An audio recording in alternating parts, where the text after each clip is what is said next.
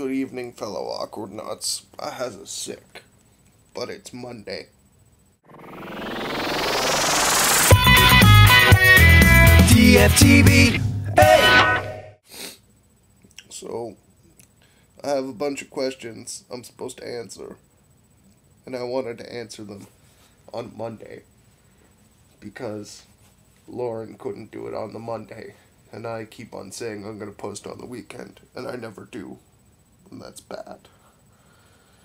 No. So I'm going to answer the questions. So, the first question I'm going to ask or answer is, what were your first impressions of each person? And I tried to use one word. The first one was I went in week order.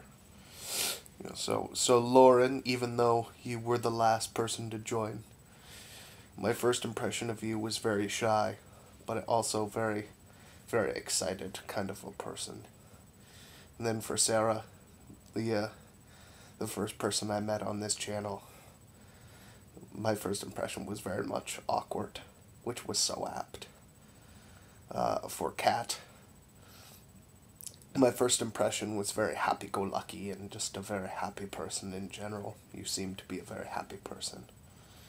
And then Lee, you seem to me to be a very smart person, very dapper, perhaps a bit posh, if I could be so bold as to say so.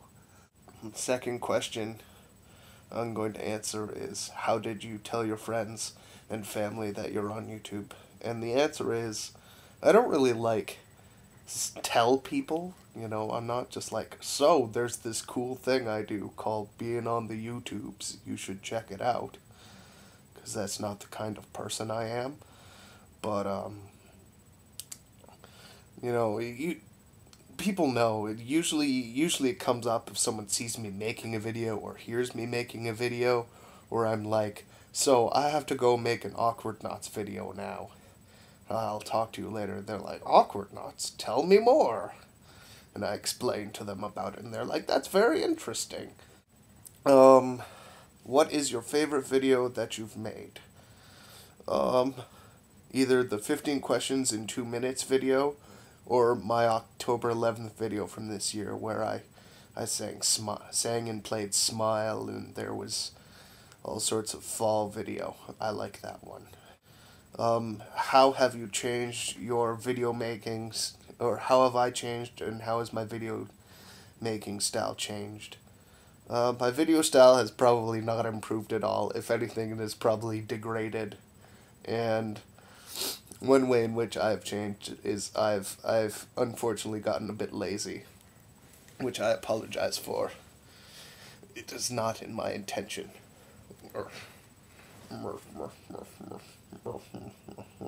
It's the first one that was asked, but I decided to save it for last because I thought it was most poignant.